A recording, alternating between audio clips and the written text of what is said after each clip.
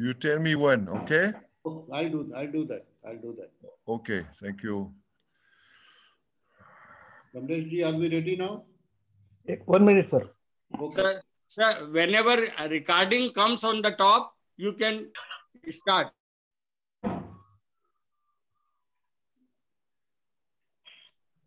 Gerard, you can unmute yourself now. Unmute.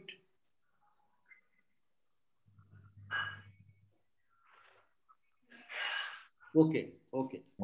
So we'll begin now. A very good morning to everyone.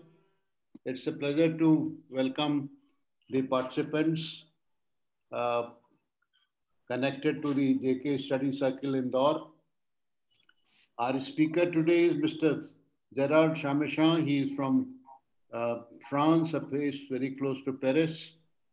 And Gerard is going to share his own experiences as a seeker of truth along with J. Krishnamurti. I'll just briefly introduce Gerard because many of you would not be knowing him. Gerard had been interested in Krishnamurti's teachings right from the age of 19. He is a psychologist and counselor by profession. He used to go to Sarnen, Switzerland from France every year from 1965 onwards till 1985 to hear Krishna's talks. Gerard spent 2 years working in Brockwood Park School. Hello. Anju में थोड़ी ये meeting चल रही है, मैं थोड़ी देर बाद 12:30 बजे करीब लगवाता हूँ, है ना? So Gerard spent 2 years working in Brockwood Park School, UK from 1983 to 85 while Krishna was alive. And there Gerard got acquainted with Professor P. Krishna, and that brought him to Rajghat Basic School for 3 months in 2006, 2009, 2007. I met Gerard for the first time in 2007, so it's a long association. He got married with Sangeeta, a teacher in Rajghat Basic School in 2011, and had been visiting Rajghat every year for 4 months from 2011 to 2019. He presently lives near Paris in France, and he's going to talk about his own journey of truth in the light of Krishna's teachings. With these words, I want to welcome Gerard and also express our thanks and gratitude for agreeing to give a talk before this group. So with these words, Gerard, you are welcome now, and please start your talk. Thank you. Thank you. Thank you to you all. Well, as a matter of fact, I had to meet Krishnamurti teachings because when I was 17, I met a family who actually were theosophists, and they went to live in Pondicherry, in the Sri Aurobindo Ashram. I don't know if some of you know, and it is more famous because of Auroville. So this friend, they introduced me to Theosophy and also Krishnamurti. And a friend of mine who was at school with me brought me a few bulletins. You know these bulletins from the Bulletin of a Star. So I could begin to read Krishnamurti thanks to these bulletins when I was 17, 18. And I got interested very quickly, very completely. So from 1965, I went to Sarnen to listen to him. And I never stopped. I never stopped from that. In '69, I had a private meeting with Krishnamurti, And I decided to go to Brockwood. As Mr. Dubé said, I stayed 2 years in Brockwood, which was wonderful at the beginning and awful at the end. I tell you why. Actually, you must have read Krishnamurti life written by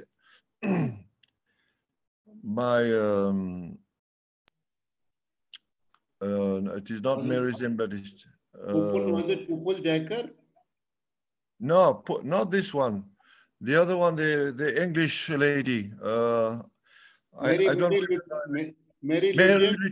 Mary Lytton's biography, yes. And she never mentioned the problem, that there was a big problem in Brockwood at that time, because Dorothy Simon, the head of the school, had a heart attack.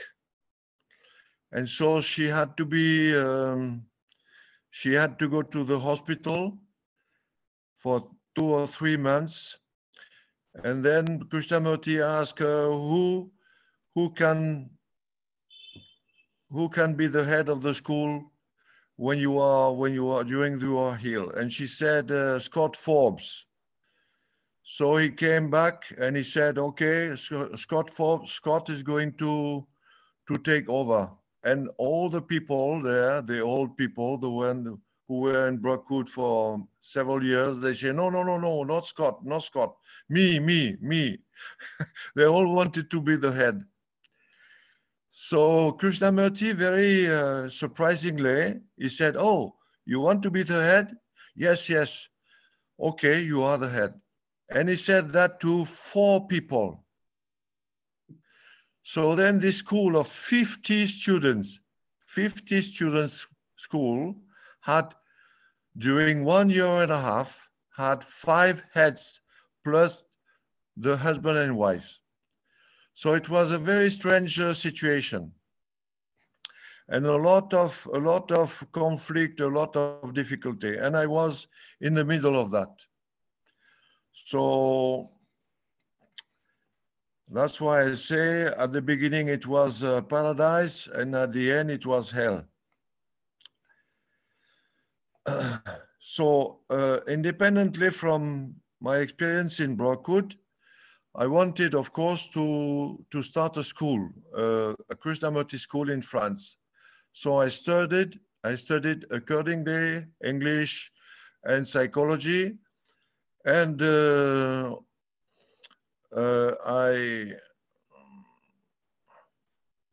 I gathered a few people with me, about 100 people, and we wanted to start a school in France, but it never worked out.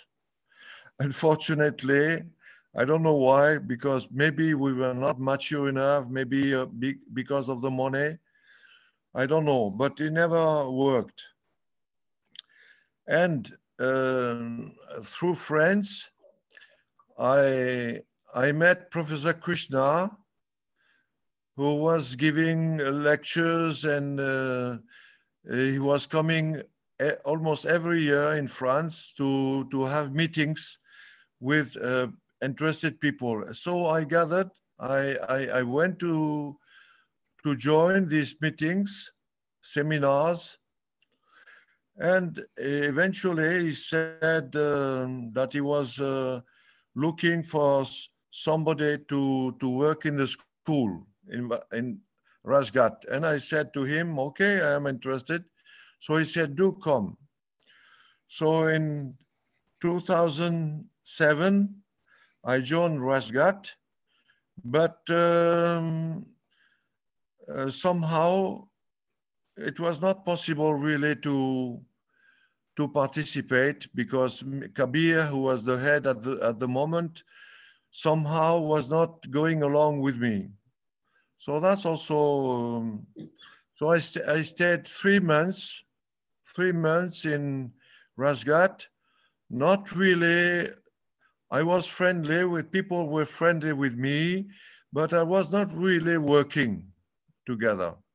But I was welcome in meetings. I was talking with teachers, and eventually that's how I met Sangeeta, who became my wife 3 years after.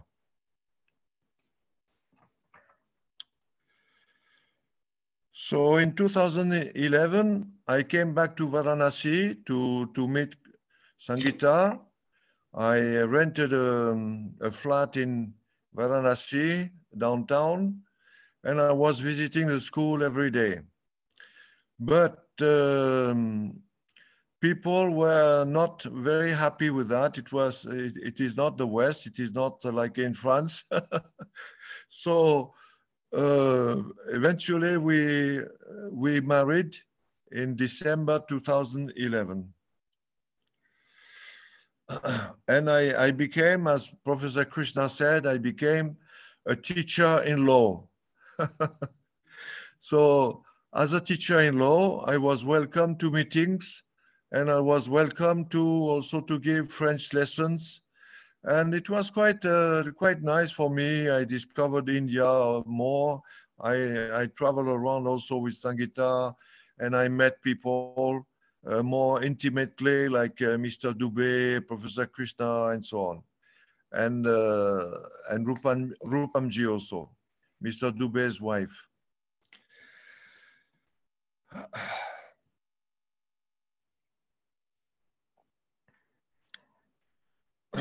So, but for some reason, Sangeeta had to leave the school. I don't know exactly what happened. You know, she said there was some disagreement, or she was not, for some reason, she had to leave the school. So from 2019, I don't go to the school anymore.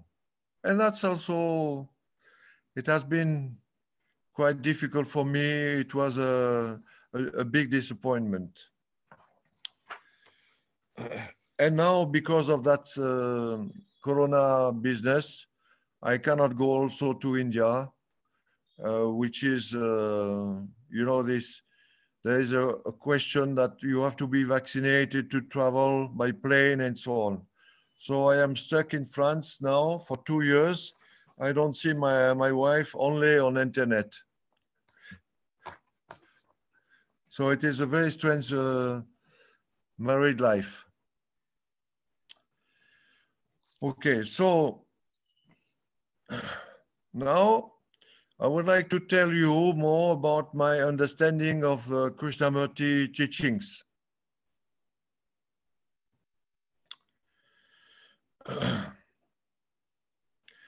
As you all know, Krishnamurti was introduced to the world as the word teacher. And this title, word teacher, was very important for me, because deep down, I am a teacher. I like to teach. I like to convey what I know. I like to listen to people who know something. So the teaching is very important for me. That's why I wanted to start a school in France also. So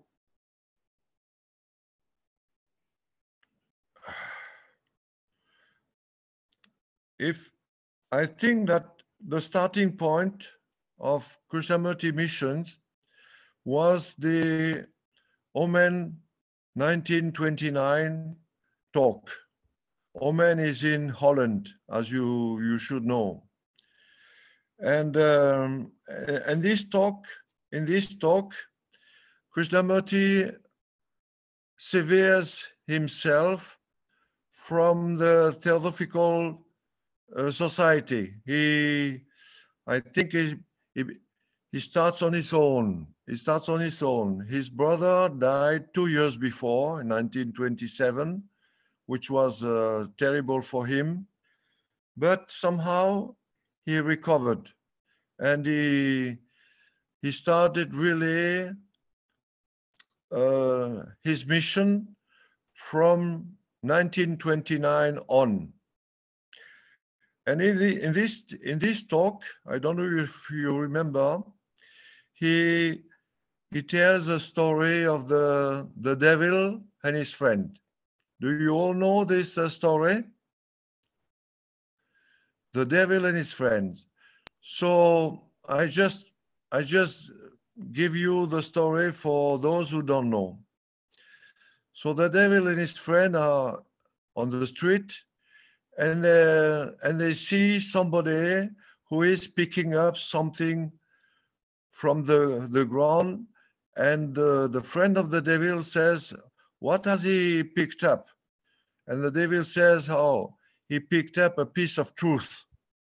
Oh, his friend says, "Oh, that's not good for you."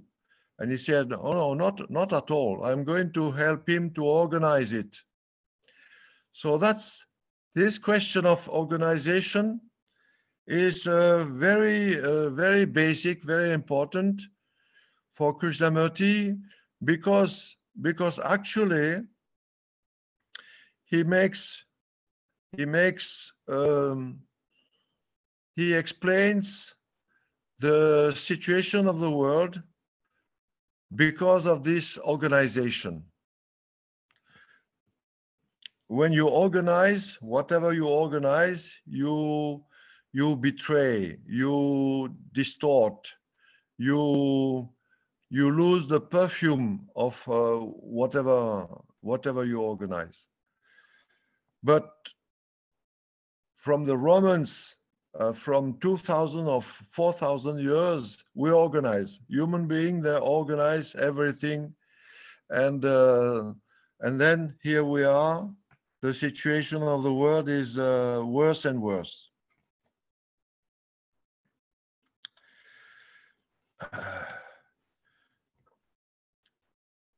So one main point, I think, is that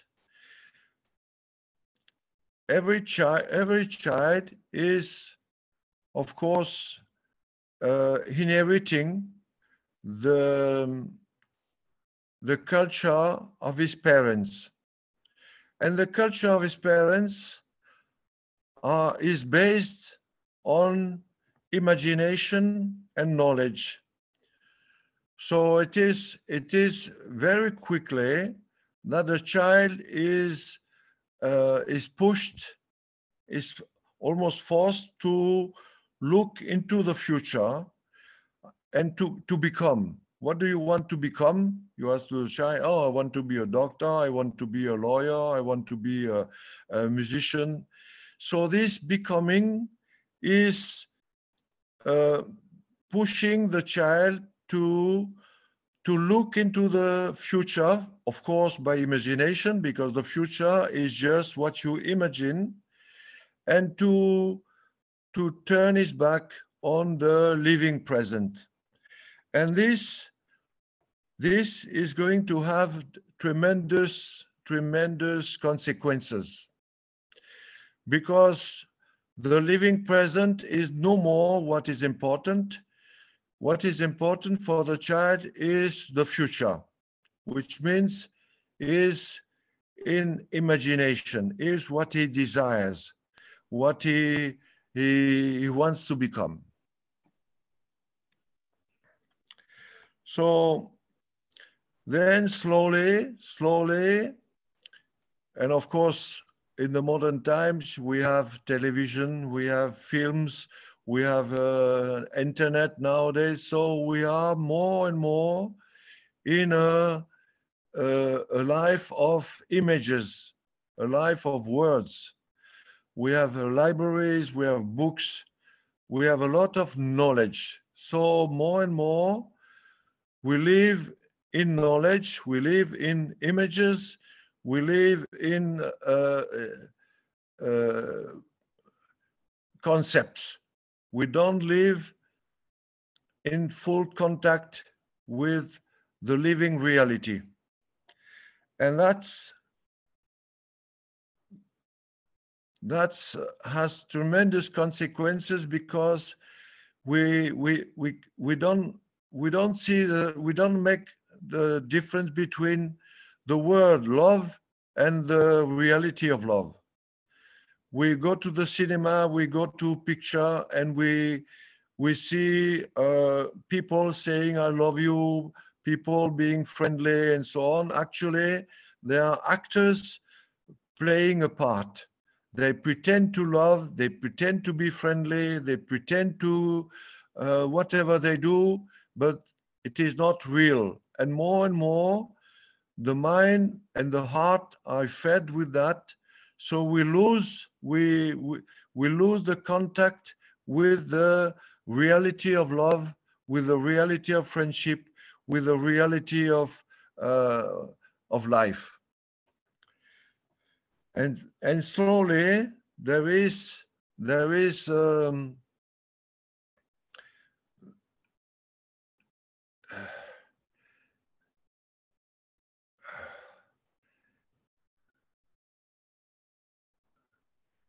slowly, actually, we don't notice, we are not aware, but we are impoverished of this. We are lacking this direct contact with life, with the reality, with the dimension of life, and so we become weaker and weaker without noticing. You know, it is like if you eat a food which is poor in vitamins and so on, you slowly become ill, you know, and eventually you die. So Krishnamurti, when he starts speaking, actually he makes clear that what is important is now. He says, listen to me. He says, observe. He says,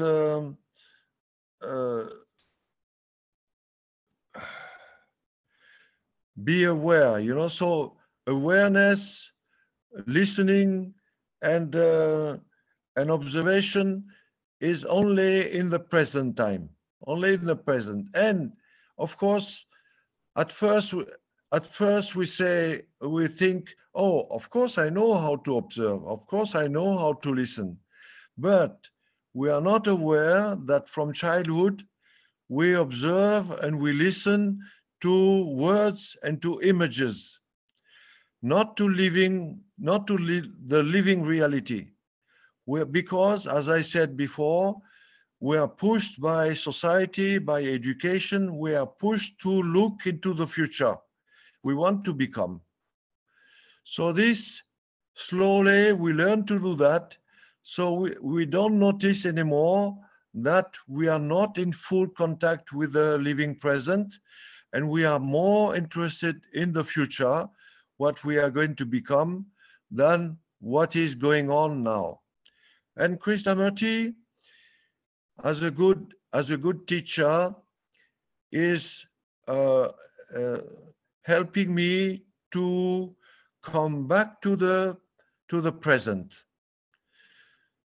And of course, at the beginning, I don't understand that it is so difficult, you know, because I have experienced that many times in Sanan. I was listening to him, and very quickly, the mind is going astray, is going away, you know, because you heard a word, and because you heard this word, you begin to think along that line. So you lose contact with the speaker, and eventually you come back. So when you do that at school, and the teacher sees that you are not listening to him, he says, oh, Gerard, listen to me. Don't look through the window. And so you come back.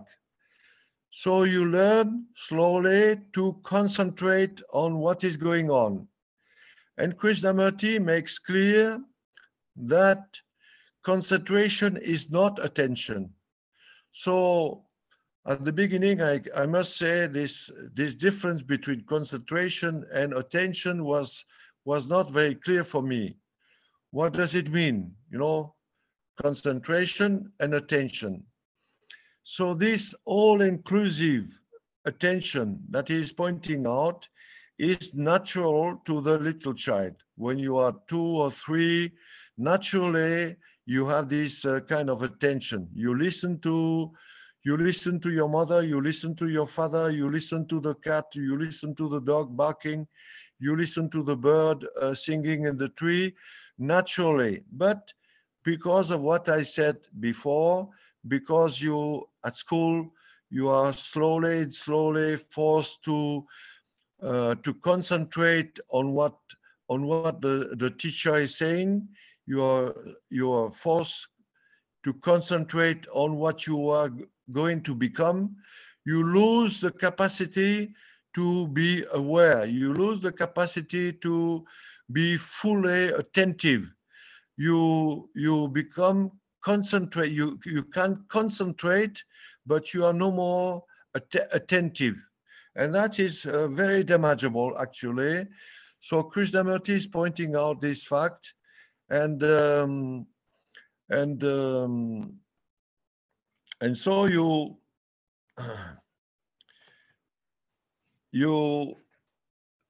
become aware slowly that this has happened to you without noticing. You are not aware that you have been cut from the living present. And actually, it is in the living present that the reality of life occurs. Love is in the living present. Friendship is in the living present. Beauty is in the living present. So you are not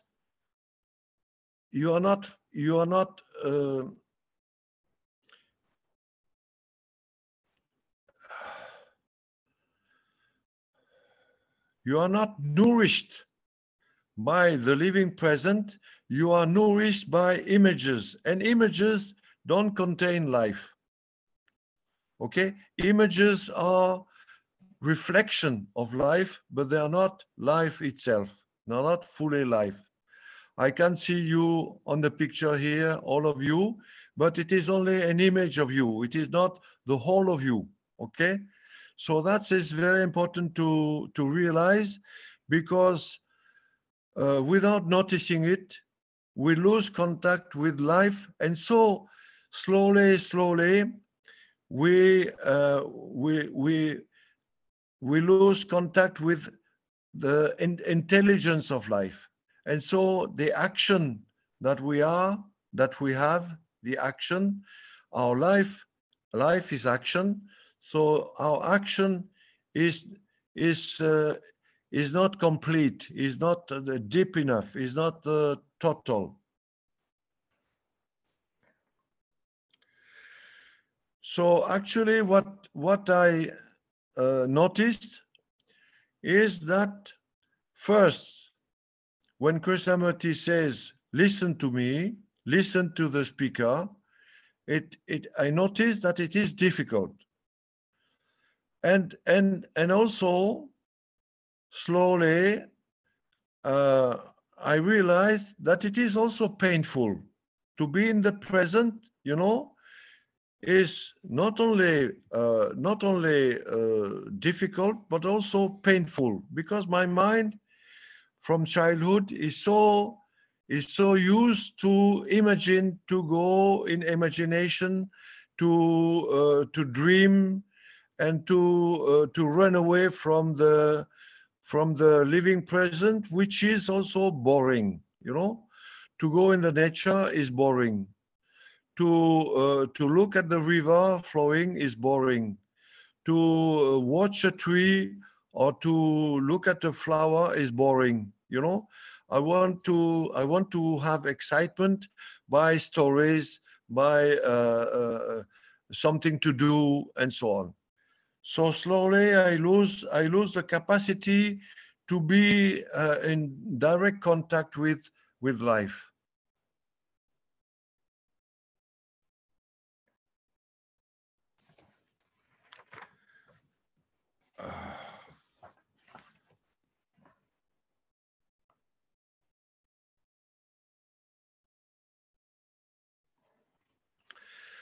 So I noticed, I don't know if you have noticed also, but I noticed that when you try to come back to the living present in what you can call some kind of meditation, all what you have avoided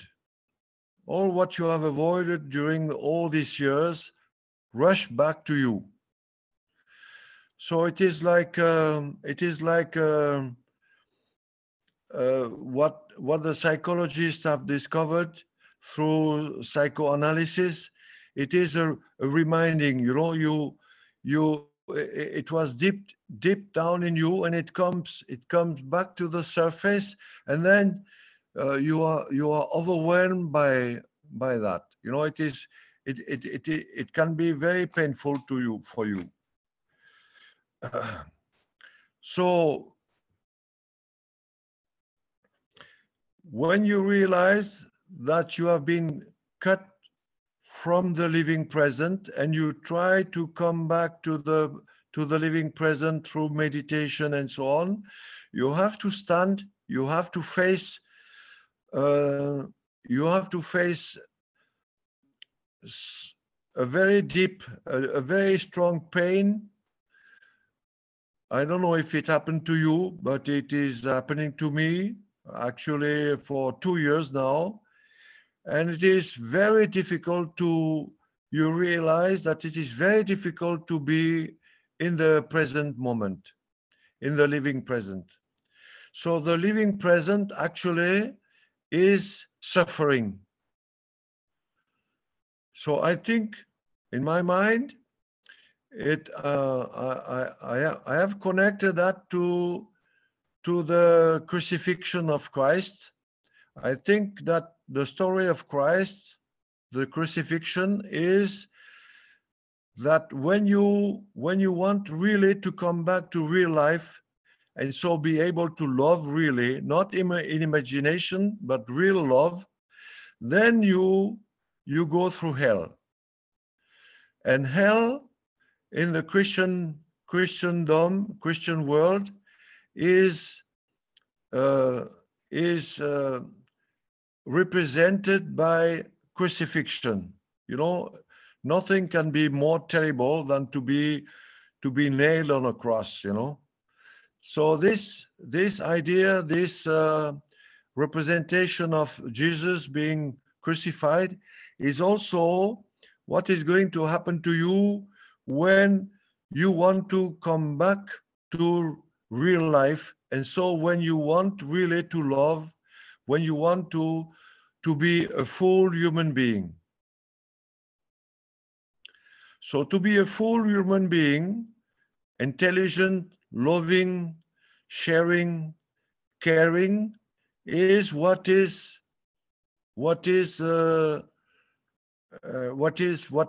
we have to do. What Krishnamurti is pointing out.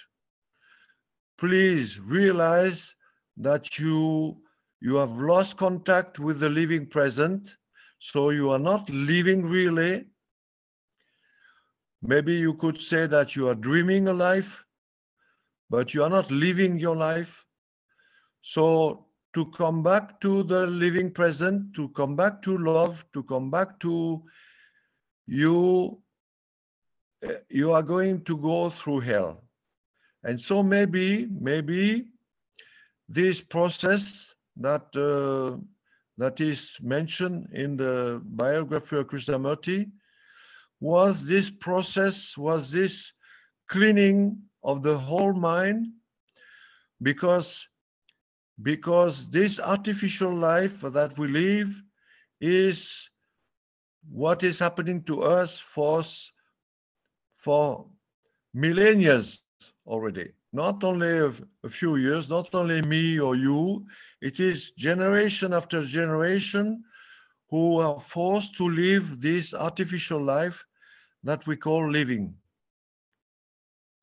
It is like a wild animal that you take from the forest and you put in a zoo. This poor animal, I don't know if you have been in a zoo, to visit this zoo. I have done that several times. I don't do it anymore. I don't go to zoos anymore. But you can see these wonderful animals. They are deprived from their real life. They have no more the forest. They have no more the open sky. If it is an eagle, if it is a bird, they are in a cage. Even if the cage is big, it is a cage. Even if the tiger has a big cage, or the elephant has a big piece of ground, it is not the open nature. It is not the real space where nature has put this animal, the bird or the elephant and so on. So I think that we human beings, we are like these poor animals in zoos. You know, we are limited to a space, a mental space, and also physical space, like towns and so on, which is very reduced, which is very restricted to a few functions that we have, but not the full reality of what is a human being. So Krishnamurti is asking us to become aware of that tragedy and come back to the full reality of what is a human being, and not live only through imagination, not live only through images, but the real full life.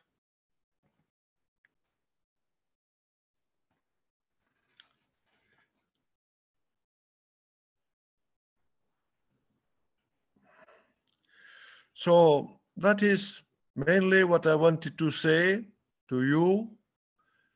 So we can discuss from that, because it is an immense question. So I don't know. I don't say you are not all asleep. Have you listened to? So you can ask questions now. Thank you, Gerard. Thanks a lot. I think you have in a very compact manner, you have discussed the teachings, and I'm sure there are questions. I can see one hand being raised. Mr. Akhilesh Kumar, please unmute yourself. Unmute. Yeah, please unmute yourself. Yes, ask your question. Merci beaucoup, Gerard. Yeah. Can you listen me? Can you? Yes, I listen to you. Yes. Okay, thank you. You said that we live in the images, and yes. in the cinema, what we see is not real love. They try to act that love is there, but in fact, it's a pseudo love. And do you think that then watching cinema, even classical cinema films, are harmful for finding self?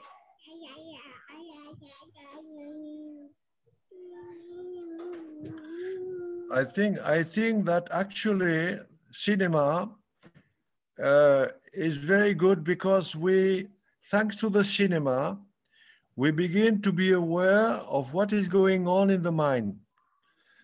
What is going on in the mind long before cinema was invented is a whole process of making images and naming, you know. I see a tree and I say, oh, it's a tree, it's an oak. I see a bird and I say, oh, that's a parrot. So actually this naming, this building of images in the mind is going on for millennia upon millennia. It is a capacity of the mind, of the human mind, to do that. But through education, the human mind has been forced to do that only, and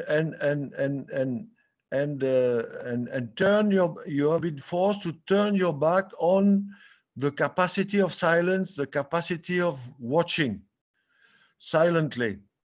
And that's a tragedy. The tragedy is not that the tragedy for the bird is that he cannot fly away. He can't fly from here to there in the cage. But the tragedy that he cannot fly away from the cage. So in the same way, the tragedy for human beings is not that we have imagination. The tragedy is that we are kept in imagination. We are kept in images. We are no more capable, only a few of us are capable to watch whatever without the name, to look silently. We have lost that capacity to look silently, like the bird has lost the capacity to fly away from the cage, because the cage is built in such a way that it is not possible for the bird to fly away. In the same way, the lion in the zoo cannot go back to the savannah, cannot go back to the forest because of the structure of the zoo, because of the structure of the cage. So in the same way, because of the structure of the education, of the training, the years of training, the human mind is not capable anymore of silence, or it is a false silence. It is a forced silence, like they do in Zazen. When they practice Zazen, they force the mind to be silent. But the mind being forced to be silent is not a silent mind. You know? That's a very important point. So actually, we have to come back to the natural capacity to be silent. But first, we have to realize that we lost that capacity, you know, to be silent. We lost the capacity really to listen. We concentrate, and we mixed up concentration with listening. You see? So that's a very important point. So I don't know if I answered your question. I think you have. Thank you, Gerard. I think we have another question from Mr. Ganesh Patil. Please go ahead, ask your question. Mr. Patil.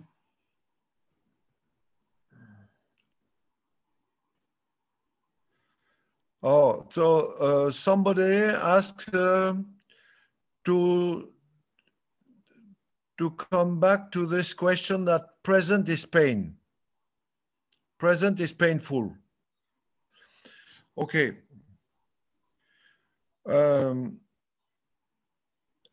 If you take the example of a drug addict, somebody who has started drinking alcohol, 1 glass, and then 2 glasses, and then now every day he needs a bottle of alcohol. He needs a bottle. I don't know if you met such people, but I met.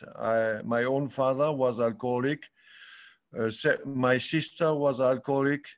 Several friends of mine, and they were drinking a lot every day. So, you know what happens when they don't have, when the bottle is empty? You don't know what happens when the bottle is empty? Then they go through hell. Of course, they manage so that they have always a full bottle somewhere. But if it happens that they don't have anymore anything to drink, then they go through a crisis. So actually, the mind is like that. The mind is so addicted to live in imagination that when you cannot fly away, when you cannot escape in imagination, you meet that pain, terrible pain, which can be at the beginning, it can be annoyance. You feel bored, you fidget, you feel nervous, And if you cannot escape from that nervosity, from that pain, from that discomfort, then it becomes very painful. You begin to suffer. And that suffering is so terrible that you go to the doctor and you say, "Doctor, give me something." And the doctor is going to give you a pill. So, or you have a friend of yours who is going to give you some other drug, okay? So you go from one drug to another drug. You go from alcohol to something else. I am sure that you have experienced that. You have friends around you and who have fallen into that trap, and you know what I'm speaking about. So this is our life, actually. And so the mind has many, many ways to escape from that suffering. Okay? Okay. Thank you, Gerard. I think you have explained very well. Before we take question from Harish ji, Mr. Patil wants to know your personal experience. How did you shift from concentration to attention?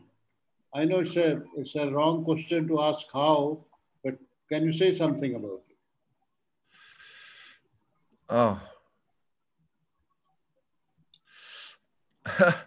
That's the whole point. That's the whole point, the how. So, yes, why the how is a false question? Because how will invite a way. And the person who is going to answer to the how is going to point out to you a way to reach what you want to reach, actually. So this way is actually this way, whatever it is a disconnection from the present, because the way is making you look into the future. You want to reach a goal into the future, tomorrow or in 10 years' time. Like this monk, I met a Buddhist monk, and he said, it took me 20 years to be able to meditate silently. It took me 20 years to have a silent mind. So actually this man, he worked every day of his life during 20 years to achieve that. So this silent mind he had in his imagination for 20 years, and finally he could adapt himself to that. So that was artificial, but he didn't realize that. So only in the now is the reality. In the future, there is no reality. In the future, there is only images. There is only the image of life. Or also in the past. In the past, you have the image of life which has been. In the future, you have the image of life which will be. But only now you have life itself. So this question of attention is very important, because attention is whole. Like life is whole. Life is what is now, what I can see, and also what I cannot see. Okay? Life is whole, but concentration is only on part of life, on something peculiar that I extract from what is, and I want to concentrate on that. So I exclude all what is not my interest. And this exclusion makes that my understanding cannot be whole. My understanding can only be whole if I take the whole in my mind. What I know and what I don't know. What is there, visible, and also what is not visible. Okay? Yes, so that is very important point. Thanks, Gerard. Thanks. I think Harish has a question. Please go ahead, sir. Good morning, namaste. As a language teacher, and also, as one of the translators of Krishnamurti's English books, I liked, Gerard, sir, your use of the analogy of crucifixion. I also liked your use of the word hell. Of course, there may be other words also, like I suppose St. John of Arc used the word dark night of the soul, and then there is a light at the end of the tunnel and things like that. But of course, words are different.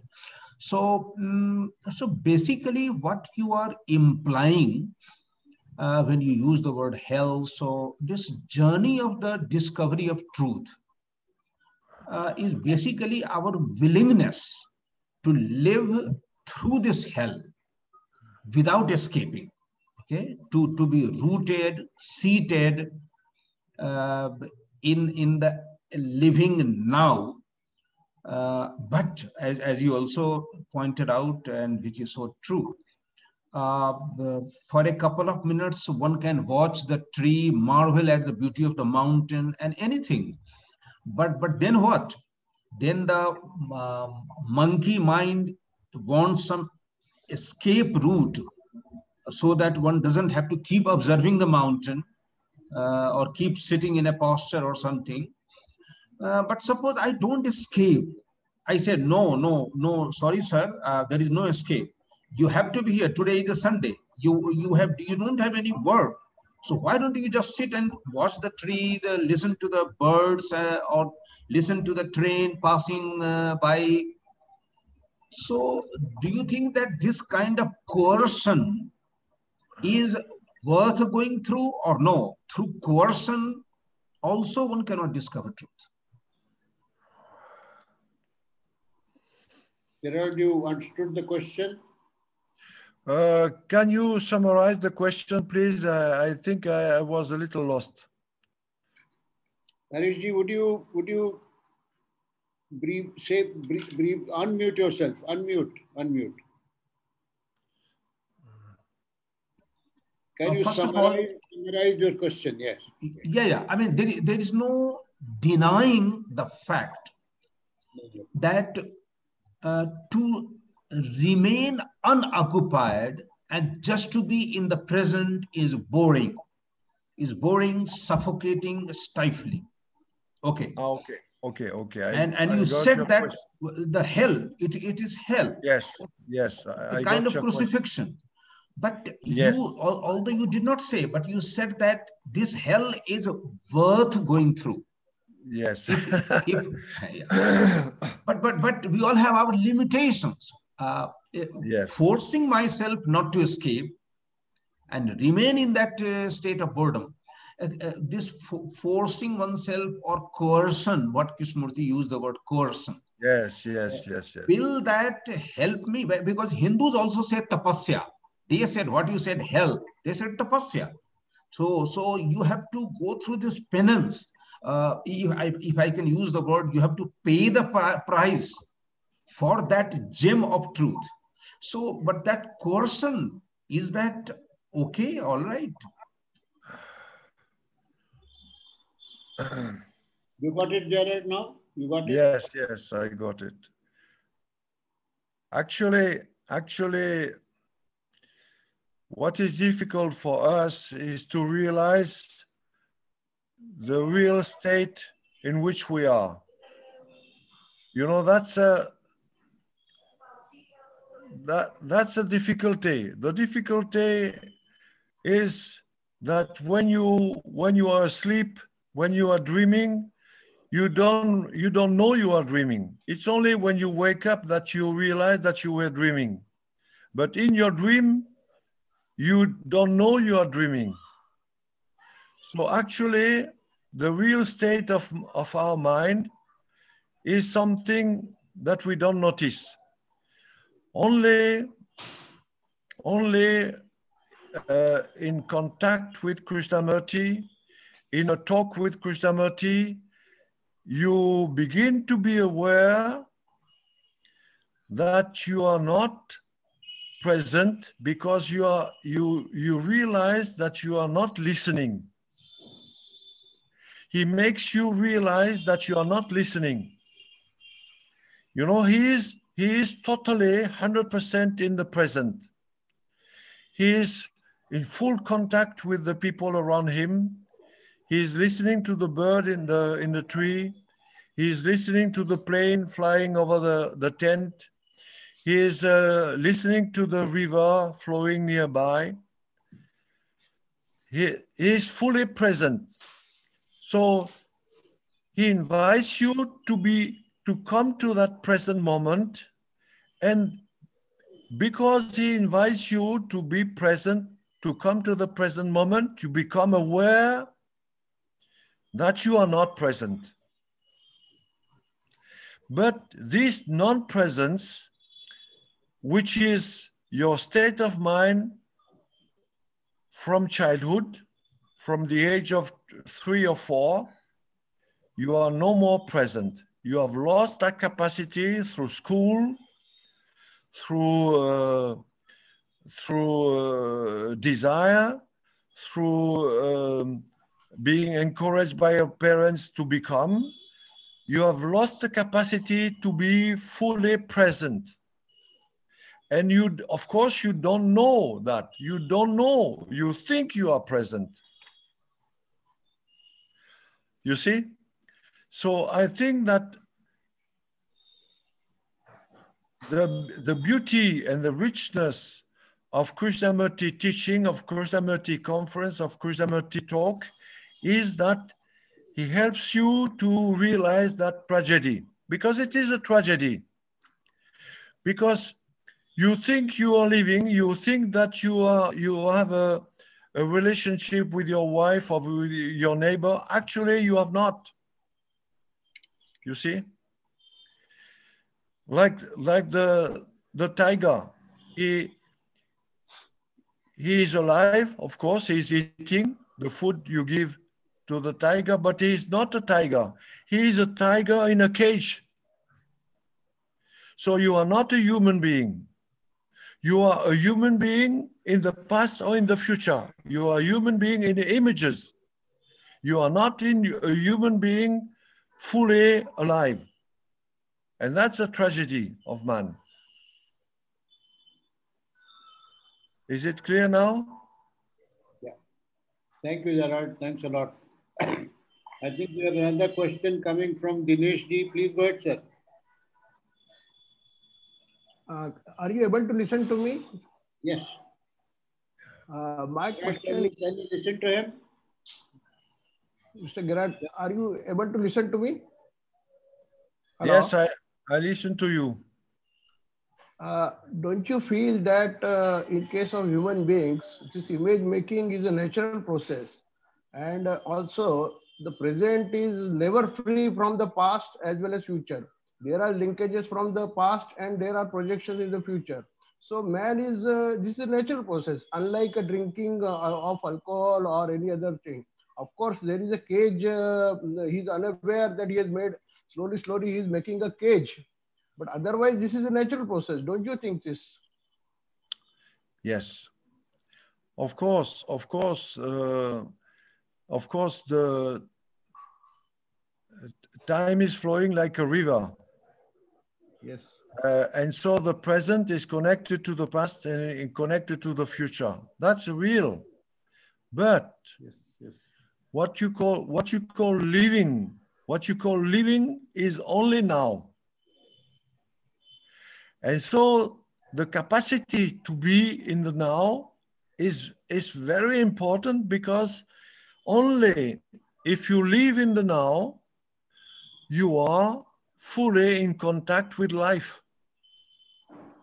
So the tragedy of man is that slowly he loses the capacity to live in the now, because he is forced to live in the past or to live in the future.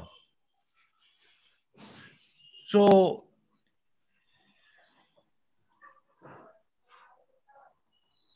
you think... So you mean to say that real challenge is how he can remain in the present despite of the past linkages and the future projections. You mean to say that? My point is that when you lose the capacity to be in full contact with the living present, you lose also the qualities of life. You lose also the qualities of life, and you have only the word love. You don't have love anymore. You lose the capacity to be happy. You have only the word happiness. And that's a tragedy. So actually, society, through a very complex process of education, of so-called education, has deprived you from the real capacity, from the real quality of life. Like the owner of the zoo has taken to exploit the animal, has taken the animal from the forest to make money, you know, to have the visitors and make money. So society has taken from you the capacity to be fully alive, to exploit you as a worker, to exploit you as a policeman, to exploit you as an engineer. He has taken from you the capacity to be fully alive, to exploit more intensively your memory, your capacity to reproduce, to repeat. So because of that, human beings are in this state of mind, because in this terrible situation, because we are no more capable to love. We are no more capable to be joyful. We are no more capable to have a full relationship to nature, and so we destroy nature for money. We destroy relationship between people. Okay, so that's a tragedy that we don't realize, because we are used to live in images. Okay, is that clear? Yeah, one has to live with the society also, no? But one has to live with the society also, or not? Of course, you live with society, but society is like the cage for the tiger. You know, it is a terrible limitation. Okay. Okay. When in my youth, when I was 20, I could cross. I remember when I went to England, I walked through all Paris because I was hitchhiking. So I could walk from south to north of Paris, of the Paris of 60 years ago, 50 years ago. Nowadays, it is impossible to walk through Paris. It is 50 kilometers, you know? So actually, the artificial life that we have created has become terrible, has become immense. I was also in Bangalore in the 60s, in Bangalore. And Bangalore was not a village, but it was a big town. But now it is immense. Now it is huge town. So the life, the artificial life that we are, is so immense that now there is no space, not once, one minute, 1 second of our life, everyday life, is natural, is you know, that's a tragedy.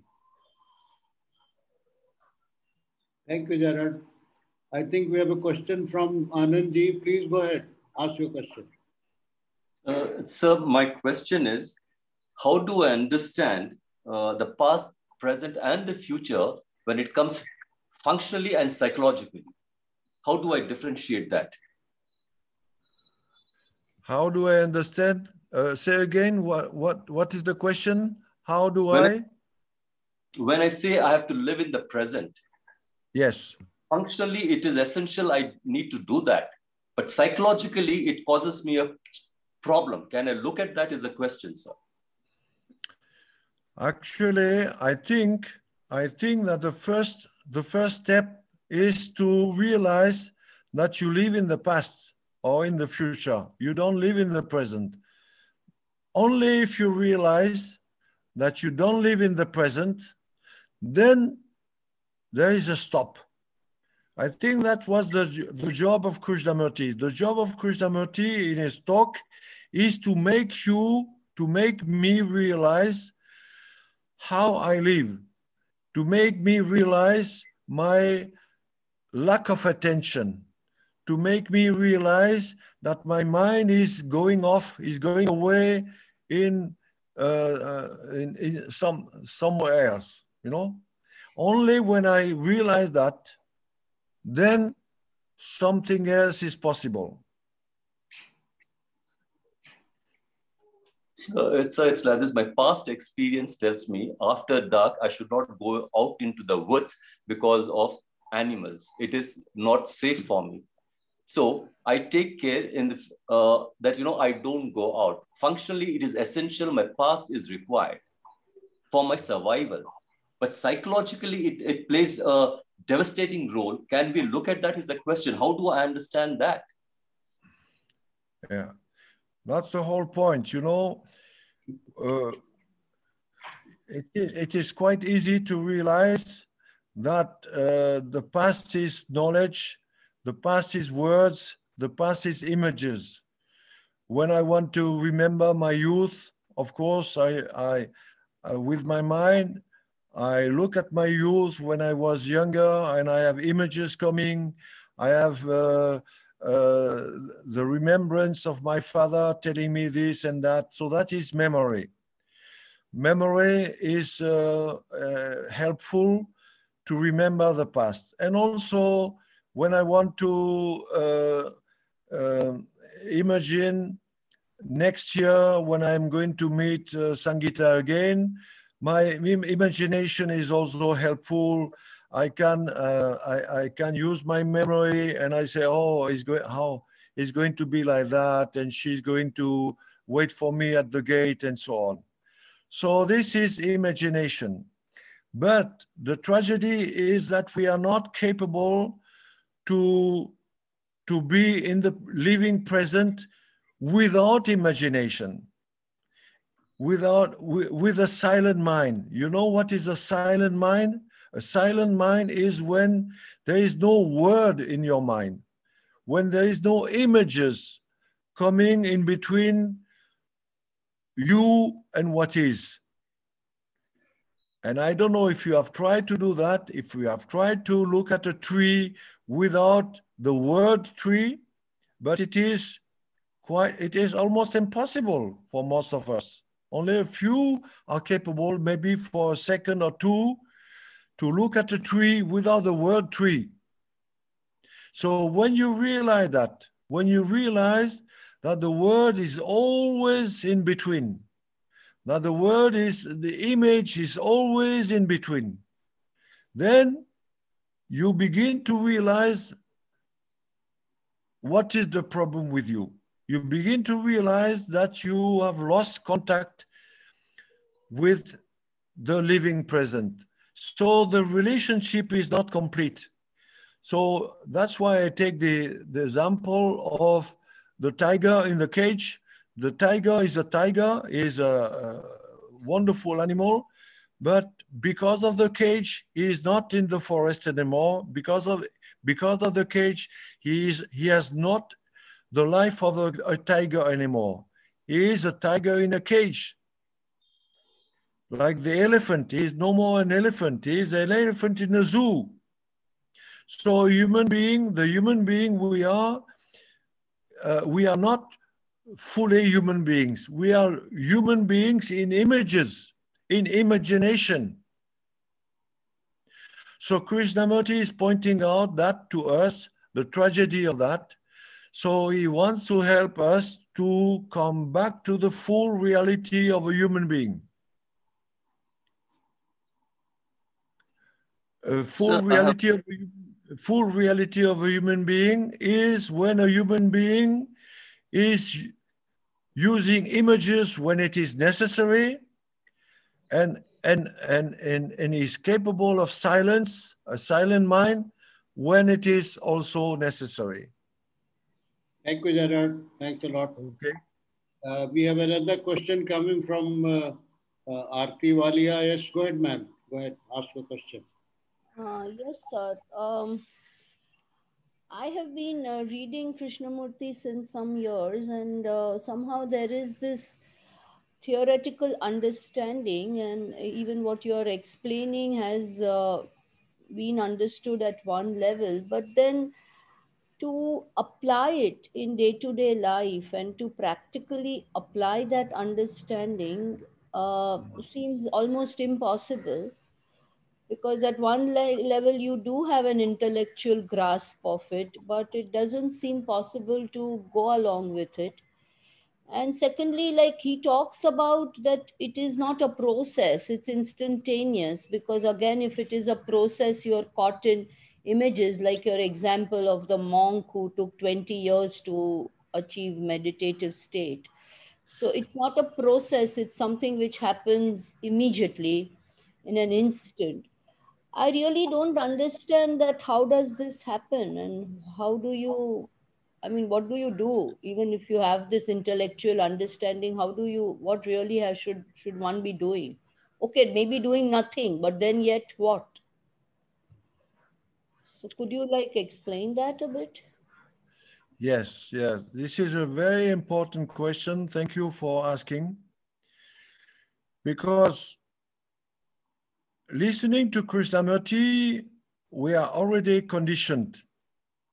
Because as I said, we are conditioned from the age of 2 or 3. From the beginning, the child begins to speak and he is copying the parents. And the parents are pushing, influencing the child to become, to grow, to learn, to memorize, and so on. So actually, from the very beginning of our life, we are trapped in that process. So when you listen to Krishnamurti, even for the first time, something in you realize that there is something important. Something important is being said. Because for the first time of your life, you meet somebody who is fully alive as a human being. He is fully present to you. Your father is not present to you. Your mother is not present to you. They are already in their mind. They are already thinking to something else while doing the cooking or whatever they are doing. So for the first time of your life, you meet somebody who is fully present, who is really in full relationship with what is you or whatever is going on. So, but you hear, you listen to the words, and when he says, "Listen to me," of course, you know that word listen, to listen, because your teacher, your parents have said, "Listen to me." And so you have done that. And when you listen, you concentrate. Unconsciously, it is what you do.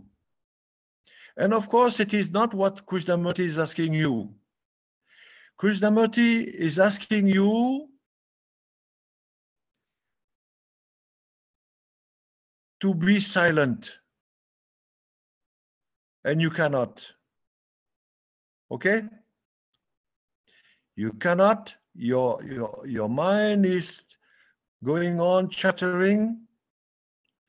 Your mind is going on with the words inside of, you have your question, you repeat the question inside of your mind, so you are not silent, so you are not listening.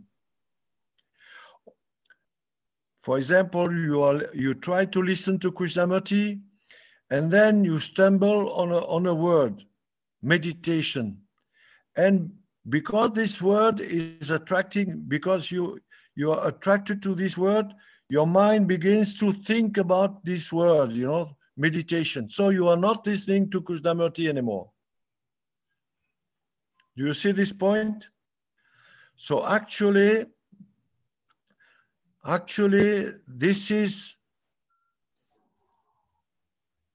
this phenomenon is going on in you every time. Every time your educated mind is pushing aside the capacity to be silent. Your educated mind is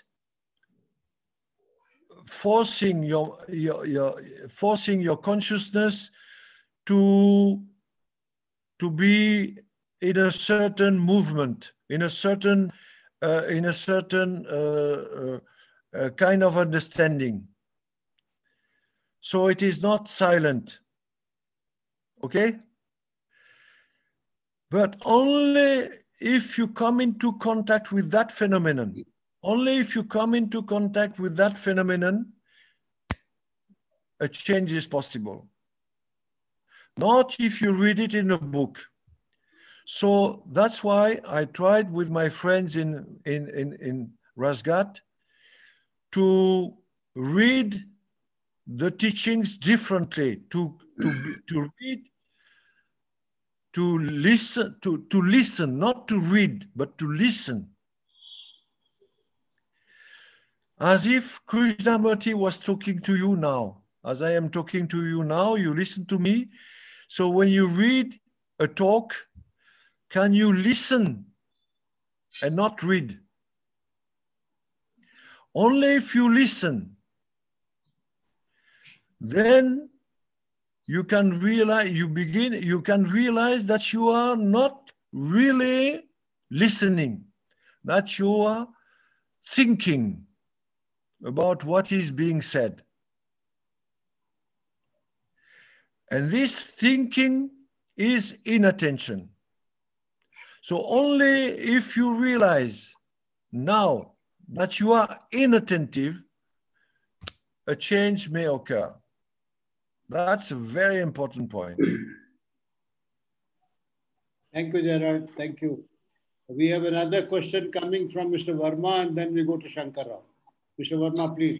Is it audible, sir? Am I audible? Yes. Audible. We are assuming and equating present with the hell and crucifixion. On the other side, when we say that everybody has to be in the present, and something is missing when we are not in the present or in the now. So there is a contradiction when we are emphasizing, when we are giving a picture about present as hell and crucifixion. And then we say in the same breath that we are missing something very important as present, as now. Please tell me something about it.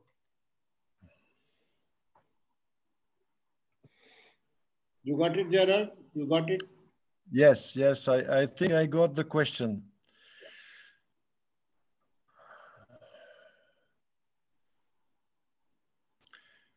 I don't know if you remember when Krishnamurti says that when you look at the world as it is, you want to cry.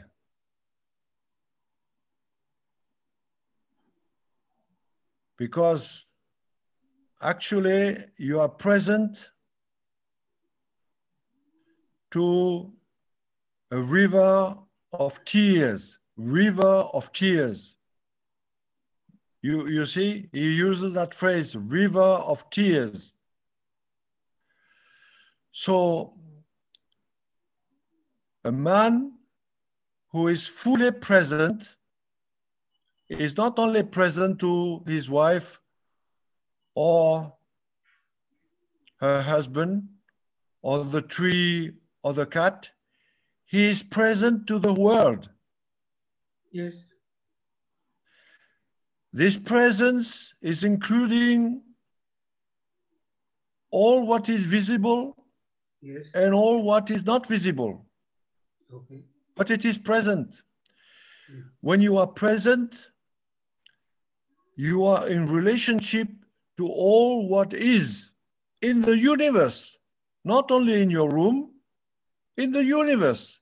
You are in relationship with what is.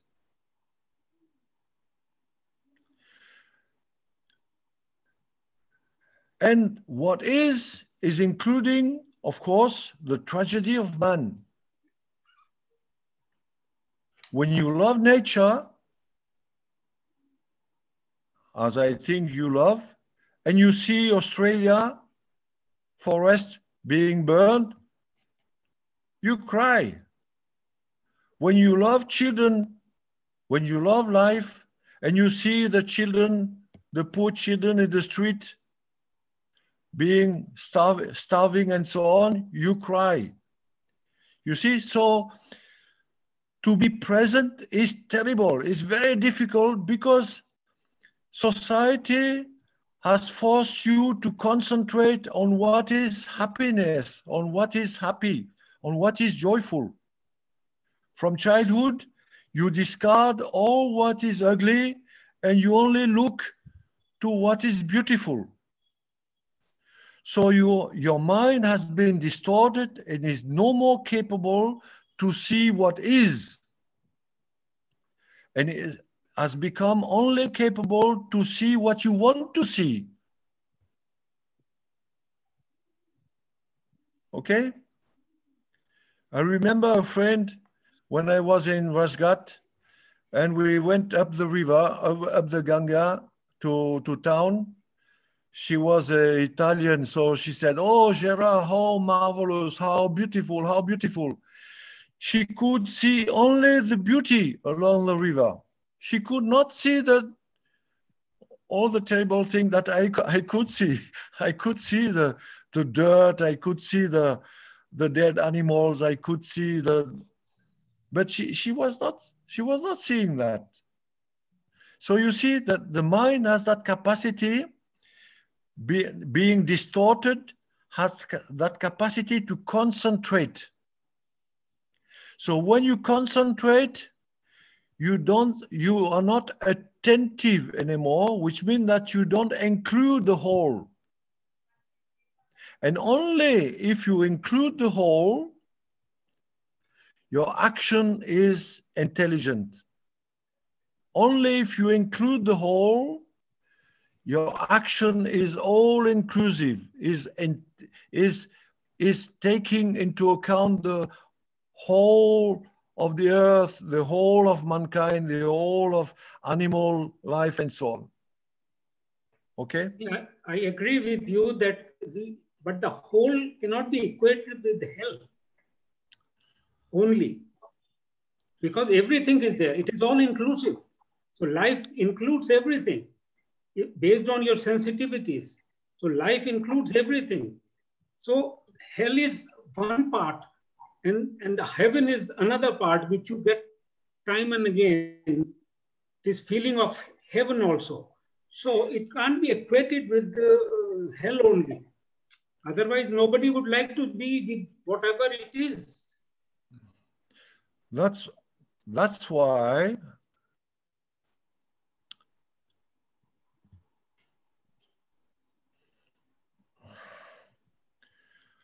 to come back to that capacity to be present is not easy, because inevitably when you open your eyes to what is, you see the tragedy. Okay? So it's a shock. That's why I mentioned the crucifixion of Christ. And also the process of Krishnamurti, because I don't know if you know about Sri Aurobindo, but Sri Aurobindo and Mother, they have done an attempt to clean, as they were using the word clean, to clean the cells, the very cells of the mind and the body from the past tragedy, from all what mankind has done during the millennia that we have lived on this earth. Mankind has done so many terrible things. And these terrible things are there. They are in our cells. So we have to clean that away. We have to be cured. We have to, it's just like you clean your car because you have been on a journey and the car is full of dirt and full of dust and so on. So you have to clean your car. In the same way, the brain of human beings is polluted, deeply polluted by all what has been done during centuries, all the wars, all the tragedies. So this is the difficulty. The difficulty is that we all want to enjoy nirvana. We all want to enjoy the happiness of the liberated man, Ramakrishna or whoever, Krishnamurti and so on. But we don't want to go through hell. We don't want that. Okay? Like the drug addict. The drug addict, when he puts a shot in his arm, he wants the happiness of the drug. He doesn't want hell. But he is going to find hell. The drug addict is going to find hell sooner or later. Okay? So actually, Krishnamurti, if you really, I'm sure all of you have studied Krishnamurti for a long time. He's not telling you stories. He's not telling you, I promise you paradise, like Mr. Osho was saying. Mr. Osho was very successful because he promised paradise to all of the followers. And of course, I want paradise. I want happiness. That's what I want. I want to be happy. But when you open the door of the human mind, you are bound to find hell because of the past, because of what is. Okay? When the Americans arrived in Germany at the end of the war, they found concentration camps and all the tragedy and all the terrible things that happened during years. It was, I have visited a concentration camp in Germany. Of course, after the war, it was in the 60s. And only to go around is terrible. So think, if you were visiting this camp when people were there, you become mad, I met a man who was in such a camp. That's why I visited this camp, because he said, "Oh, you go to Germany, could you go there? Because I have been in this camp for 3 years." Okay, then I went. It was near Munich. I went to visit this camp, and I was sick for 2 days. So when I went back to Avignon, my town, I said to this man, "Oh, I visited the camp," and this man, he cried like a baby 20 years after. So these tragedies, human beings have been through these tragedies for millennia. It is in our bone, it is in our cell, it is in our mind. Okay? Thank you, Gerard. I think we'll take the last question now. Mr. Shankar Rao, please go ahead. Okay. Thank you, Mr. Gerard. You are taken to a different level of mind today. We never expected that. We come across many speakers like you in many Zoom meetings, but the first time I'm seeing something different. Okay, my question is, if I could able to see a tree someday, of course, as it is, if I could able to see a tree as it is, without labeling, then that day, can I see my thought as it is? That is a simple question, sir. Thank you. You got the question, Gerard? Yes, I got the question.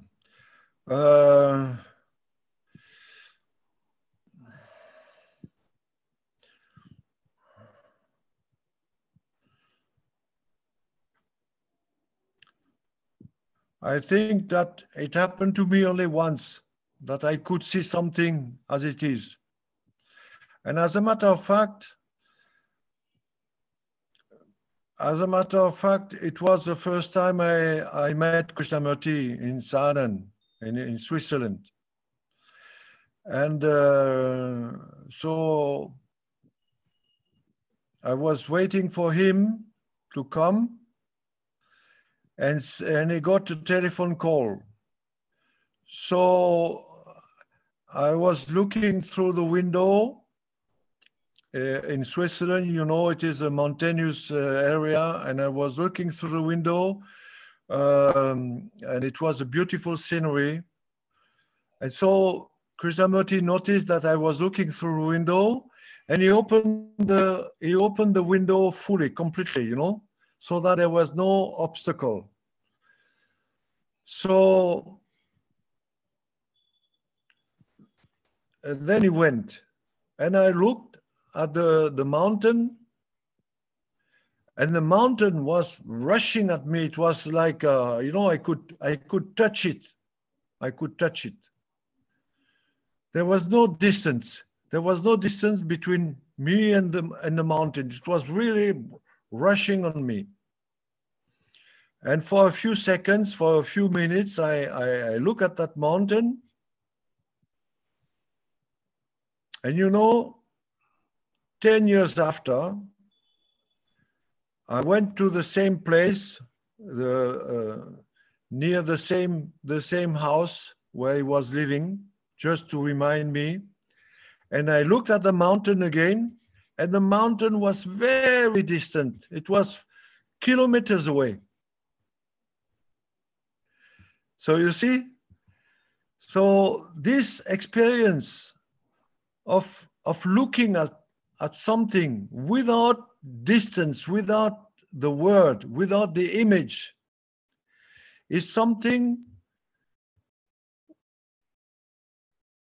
which is very rare, but it is also so striking, you know. Then you realize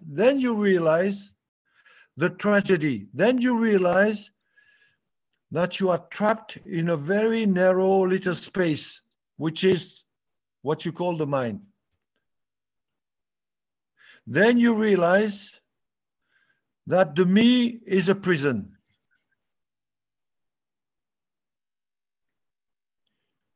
Then you realize that you need to go out of the prison, then it is important for you.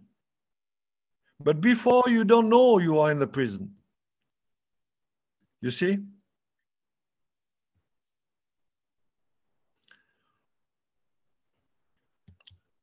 So you cannot produce that. You cannot imagine. You cannot invent that relationship without image. But one day maybe it's going to happen to you. That you listen, that you see, that you look, and then you realize.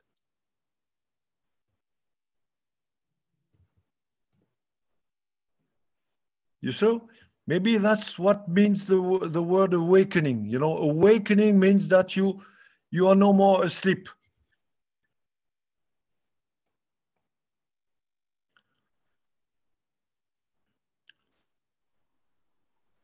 Okay. Thank you. Thanks a lot, Gerard. Sushilji, should we close now? Yes, sir. Before that, we have to announce that Professor Krishna's lecture on next Sunday on the topic, the scientific and religious mind, so that others can attend it. That is important. And second thing, if possible, you can ask Gerard to visit again. Okay. Thank you. Thank you very much. We'll invite Gerard again. Find out his convenience, and we'll organize another talk with Gerard. So with these words, can I thank Gerard on behalf of all of us for being here and taking your time to deliver this talk. Okay. And we'll invite you again. Thank you, Gerard. Okay. Thank you so much. Okay. Thank you to you. Bye. Thank you. This is for Shankar Rao only. So we can close now? Yeah, definitely, sir. Thank you very much, Dubey, sir. Thank you. Thank you. Thank you, everyone. Thank you. Please close.